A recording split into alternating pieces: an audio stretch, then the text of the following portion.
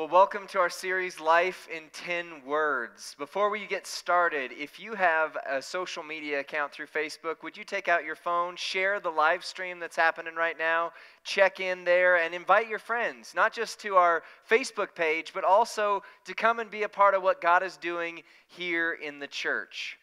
So this morning, I want to start out by sharing a story, but I need to share it from three different perspectives. And I want to start with the one I know the best, which was my own. So it's a Sunday morning. It's about 8 or so years ago, and my wife and I are getting ready for church. When she looks at me and she says, "Lee, I don't feel well. I don't know if I can go today." And so we talk back and forth. I try and convince her, "Babe, we only have one car. Once I leave, I can't come back and get you." She says, "No, I really don't feel well. I think I need to lay down."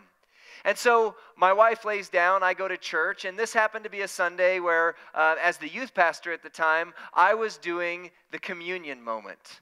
And so I'm standing up there, and I begin the whole, on the evening that Christ was betrayed, and as soon as I start talking, my cell phone starts going off.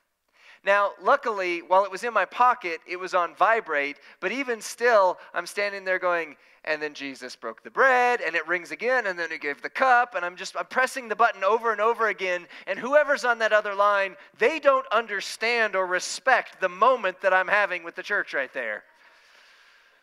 So, after I get done administering the communion, leading into that moment, I snuck out. We had hallways along the side here of the sanctuary, so I snuck out, and I look, and I see it's my wife. And I had missed like 10 calls. And my wife doesn't normally call me repeatedly. Like, she'll call me twice, and then she'll leave me alone if I don't answer. And so I try and call her, and there's no response. I try and call a second time. There's no response. And so now I'm starting to get in my head like, oh my goodness, what is going on? And so I just so happened to see the senior pastor who was out there, looking at his notes. We don't ever do that. We don't look at our notes at all. Looking at the notes, I said, "Dave, I'm sorry, I don't know what's going on, but I have to go home." He said, "Don't worry, go." And so I drive home, and as I'm pulling up, I see police vehicles all around my house. And an officer is staking a perimeter looking around the yard. Renee's side of the story.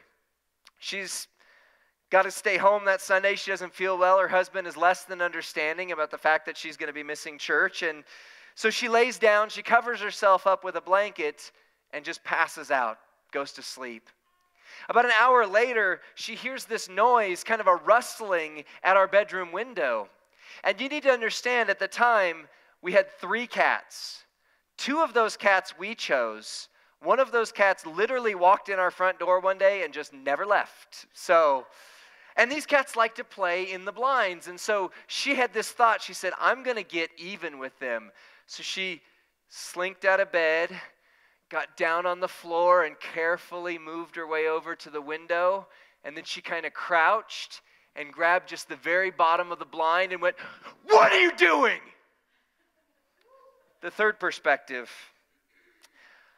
An unnamed man about 5'6", 5'7", is in our neighborhood, and he happens to notice that our house doesn't have a vehicle parked in front of it.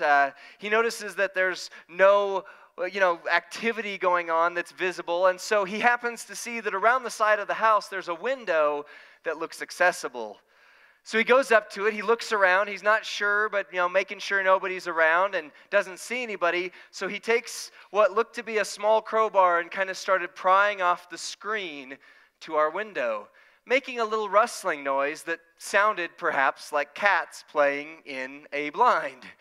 When all of a sudden, after about 30 seconds of him getting ready to break into the house, this fierce warrior woman opens the window and goes, "What are you doing?" And he falls back into the yard like, "Oh, I picked the wrong house to mess with today."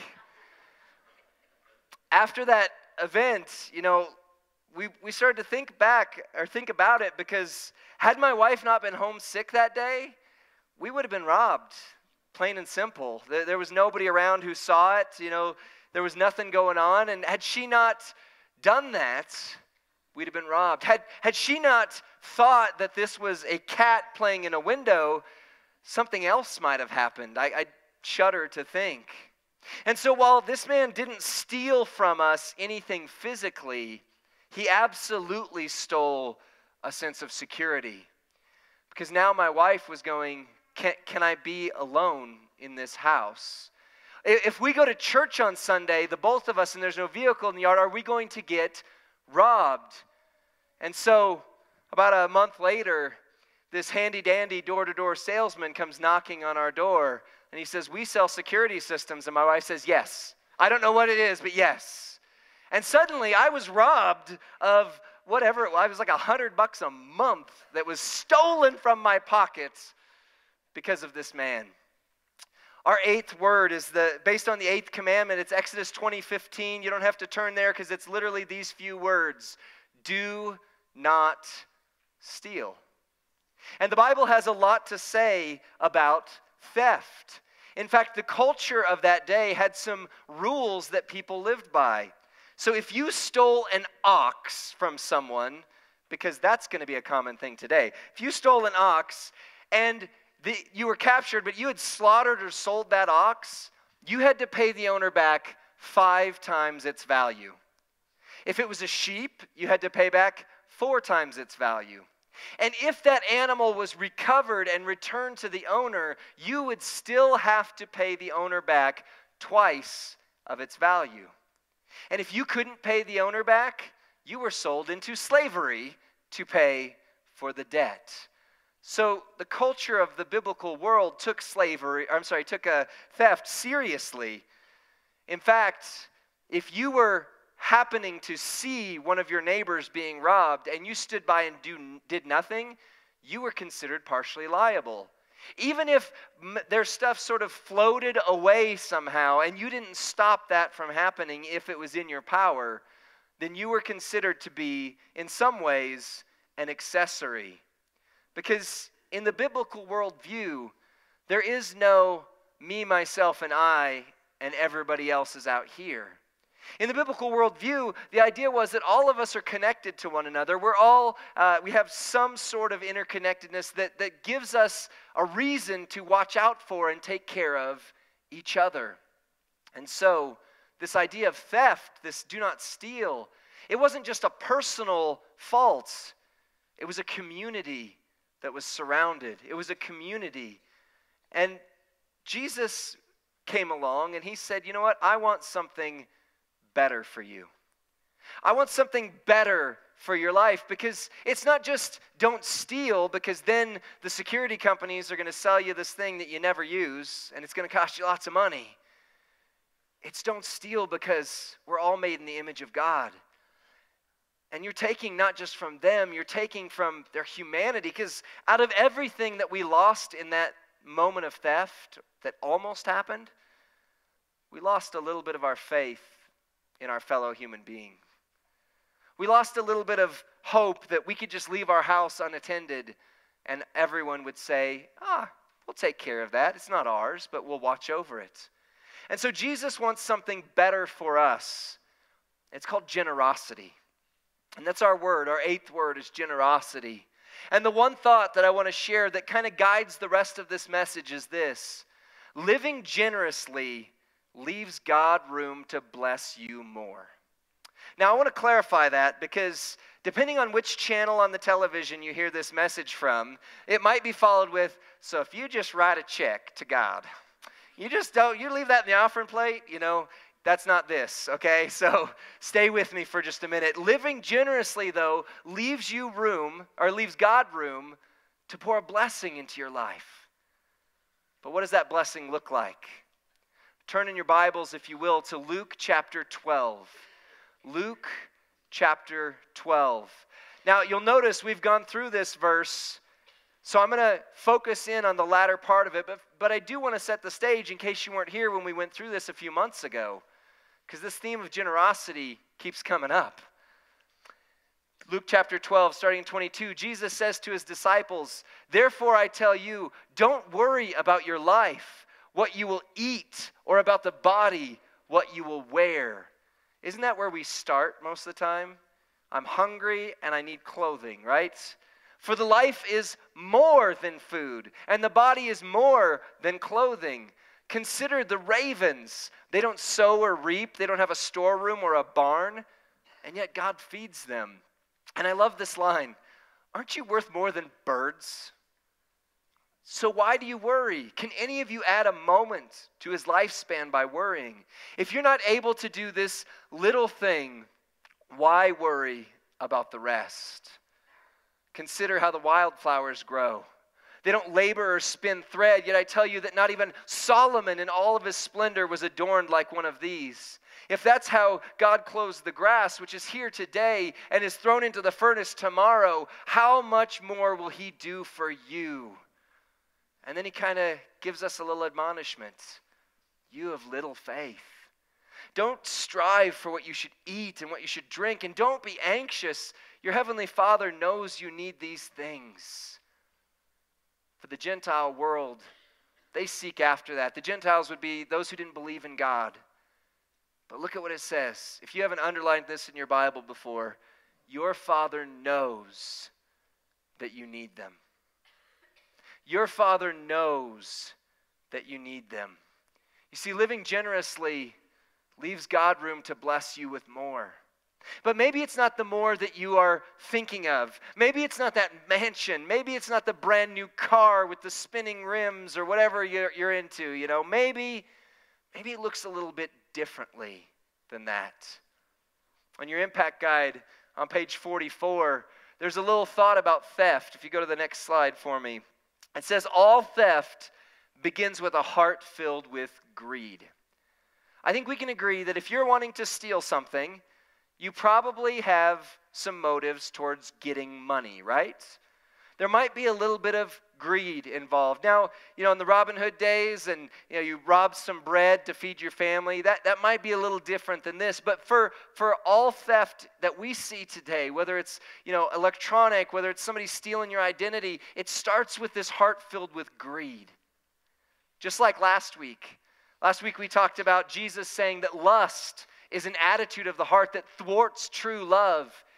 Here we see Jesus starting to point out that greed thwarts something that God wants to do in our lives. But he takes it even deeper because he says, look, let's be honest, greed begins with worry that we won't have enough, right? So the question we have to ask ourselves is, what is the source of what we have? Is it our paycheck? The person who writes the paycheck, the company that we work for, are they the source of our provision? Or is it our own hands? Is it by the strength of my brow and the power of my bootstraps or something like that I've lifted myself up? Or is it something different? Is it that God generously provides even the strength that's in our body, the air that's in our lungs? And as this verse says, he takes care of us. Look at birds. Look at flowers. What do they do to earn their keep? And yet God watches over these. And if he'll watch over these, won't he watch over you as well? And so then the question has to shift to, if God is the source of our provision, what does enough look like? This past week, in preparation for this message, I read a book called More or Less. The author's name is Jeff Shinnebarger. I'm gonna butcher his name. I doubt he's watching the live stream, but it'll be okay. But this author went on an experiment. He met a gentleman as he moved into a new neighborhood in Atlanta who identified himself as a neighbor. And he quickly learned that this neighbor, while he lived in that neighborhood, didn't actually have a home.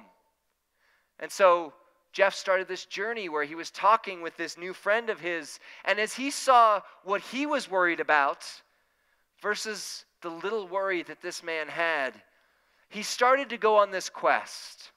And so he decided something bold. He told his wife, we are not buying any more food for this house until we've eaten everything that's here that's edible. Now, Jeff, in his book, talks about something I can relate to. He opens the fridge, sees dozens of things, and goes, honey, we don't have anything to eat. What are we going to do? Well, Taco Bell's right down the corner. That's where we're going, right?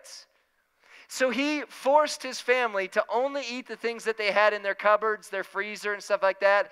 And in his own words, he says, I figured it would take 3-4 days we'd be out of food. It was almost 2 months later that they finally went grocery shopping. Jeff then shares the story of how he shared that story with a friend of his, and she became convicted, but not about food. She said, you know what? I have a lot of clothing. Don't worry about food. Don't worry about clothing, right? She said, I have a lot of clothing. In fact, I'm going to do an enough experiment, as they called it, and I am going to not wear the same outfit twice until I've worn everything. And she was like, oh, I have a lot of clothes. This is going to last about a month. 176 days later, she finally repeated an outfit. And so he asks, what is enough? And what is excess? And he says, excess is that thing that we could give away today and it wouldn't change a single aspect of our tomorrow. Excess is more than what we need. And in turn, it might just be what someone else needs. So what is enough? Is it enough that we have 2 months worth of food already provided for us? 176 days worth of clothing? I will admit I counted my shirts. I have 77, coincidentally. So I could go about 2 months without repeating a piece of clothing. And I'm not even a fashionista, as you can tell. What is enough? What is excess? Years ago, there was a man by the name of John Rockefeller. Some of you know that name. Some of you, maybe have heard of that in the past. He was essentially the Amazon of his day. He was Jeff Bezos, right? And it's been estimated that in today's dollars, John Rockefeller had about $310 billion in his personal portfolio. That's a lot of zeros. That's a lot of Taco Bell, no matter how you shake it out. He could do whatever he wanted. And there was an interview that happened, and the question came up to John, Mr. Rockefeller, what is enough? And I think his response just absolutely sums up my attitude half the time. Just a little more. So if the man who had $310 billion to his name thought that enough was just a little more, can we see how this heart of greed and worry gets into us? There was an interview done with multimillionaires in 2015, and they asked them, how much more would you need to be happy? And we're talking people who have tens, 20s, hundreds of millions of dollars. You know what the answer was? 25% more. If we just had 25% more, we'd be happy. But that was the same answer from the person with 10 million, 200 million, and apparently even $310 billion. Jesus tells us that this heart attitude that presents itself as greed but starts in worry, it impacts our lives. It impacts how we treat others. And it even impacts our relationship with God. Hop back into Luke chapter 12, starting in verse 30 where we left off. And you'll see in that verse, in verse 30, he says, your heavenly Father knows your needs. So in this root of worry, we have to understand that God himself is unreasonably loving towards us. He knows our needs. So then it goes on to say, but seek his kingdom, and these things will be provided for you. Don't be afraid, little flock, because your Father, and I want you to underline this next word if you haven't, delights to give you the kingdom. It's not just that God wants you to have enough. He delights to give you even more than you can handle. It just might not look like the same thing that John Rockefeller was after. He says, sell your possessions, give to the poor, make money bags for yourselves that won't grow old. And again, look at this word, an inexhaustible treasure. We think about Rockefeller's pile of cash, the Scrooge McDuck swimming through a pool of money, even that's exhaustible. Jesus wants to give us an inexhaustible treasure in heaven where no thief, not there, that's my spelling mistake, comes near and no moth destroys. And then he says this, which we talked about as the focus point last time on this. Wherever your treasure is, that's where your heart is. So if your treasure is in more, your heart's going to be consumed with more.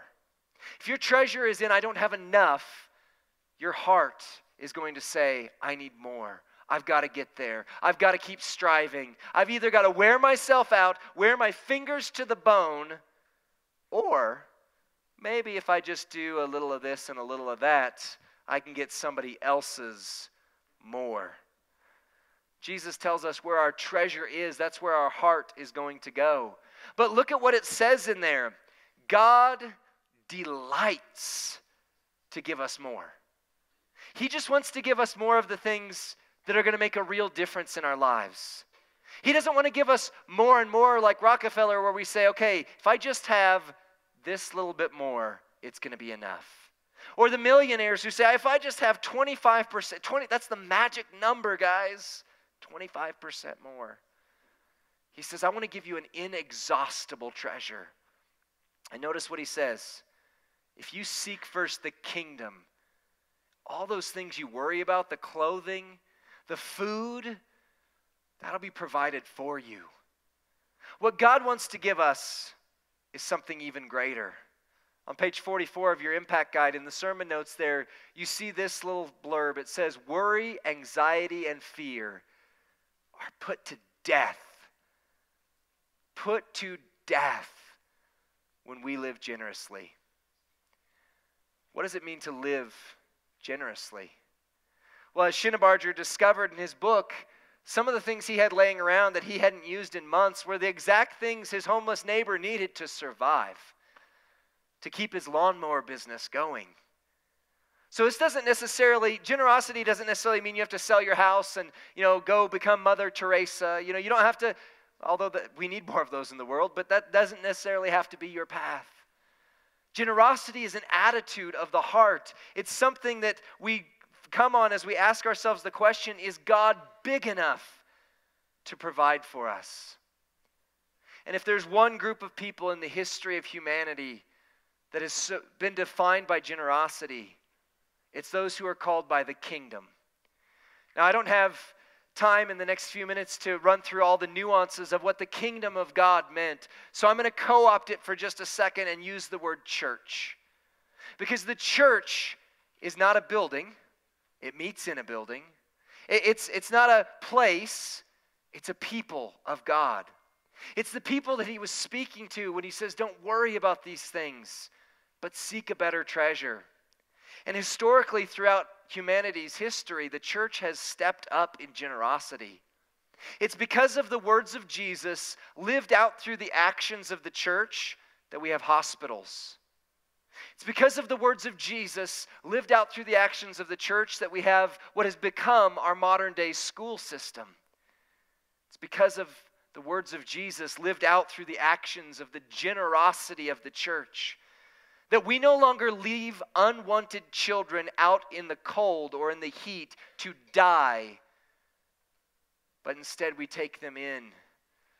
We bring them into our homes. We bring them into a system that is imperfect, yes, but it's designed to take care of others. The church has always been a source of generosity.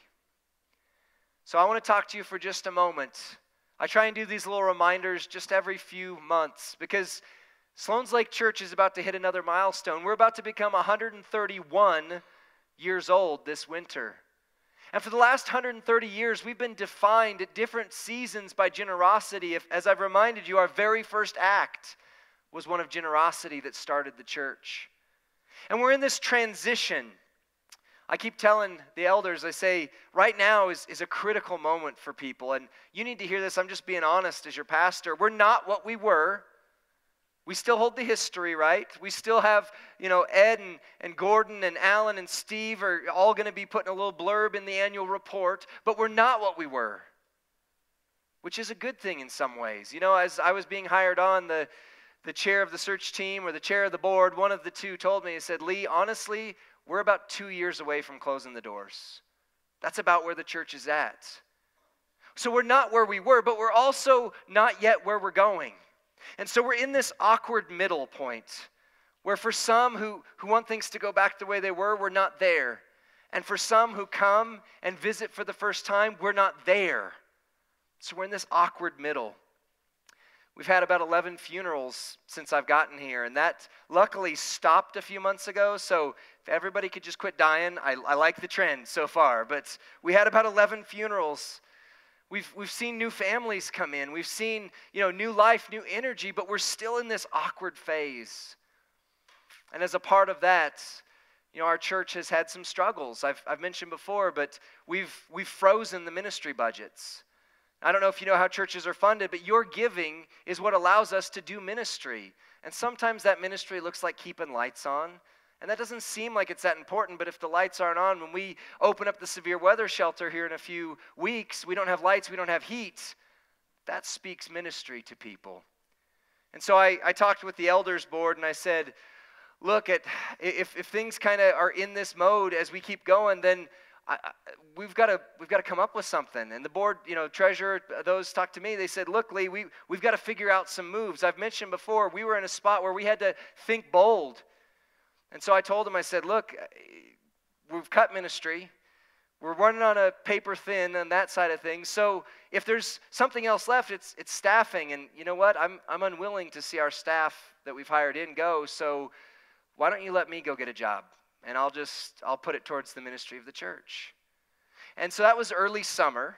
Luckily, we have not had to go that route. And, it's Pastor Appreciation Month. I feel very blessed by a board of elders who looked at me and said, no, stop it. You already are here too much. You only see your family when they're here in the building. No, stop it. So we haven't had that happen. But the reality is, if we're going to have a transformational impact in our city, we've got to start to look at what it means to be generous again. And this might sound like a ploy, give money to the church. This isn't that. I've said it before. If you feel like I'm trying to just get money, give it to another church, but give it to the church. Because in so many ways, the church in our city, whether it's Park Church or whether it's Cloverdale, whether it's Red Rocks or Flatirons, that is the embodiment of what it looks like to bring the kingdom of God on this planet. But I don't happen to believe that Sloan's Lake Church's history is going to end in a couple years. In fact, I believe this next season is going to be even more impactful. And I believe that God has been showing us in just some little ways how that could be. A couple months ago, I mentioned the Emerge Grant. How we, out of 4 churches in the United States, were selected to receive a grant to begin to update our facility in some more ways. All of the other churches on that list, the other 3, were church plants.